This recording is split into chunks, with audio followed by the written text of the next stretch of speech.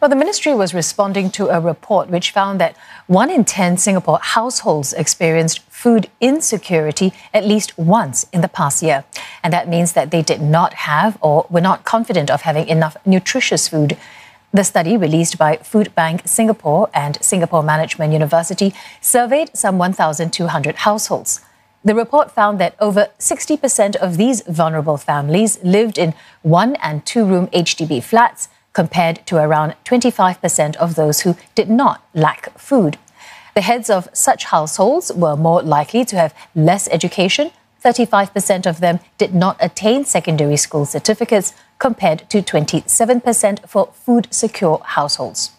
More than 20% of them were receiving food support, and some of them said they were embarrassed to seek help or were unaware of support available. And others believe that they were less in need of help than other people. Food insecurity was also associated with physical and mental health conditions. Nearly half of the food insecure respondents reported feeling unwell or lethargic due to a lack of food. And the survey also found that the haves and have-nots were unlikely to mix. Only 1 in 5 food-secure households had connections with those that were food insecure. And to help improve the overall situation, researchers proposed to map the locations of vulnerable neighbourhoods to better support those at risk of being hungry. And there's also a need for help to be more tightly coordinated.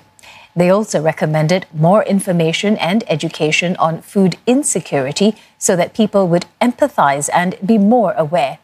And there were calls for healthy eating campaigns to be amplified, as well as a closer look into whether healthier food was more expensive, as that was one of the main reasons why people avoided them.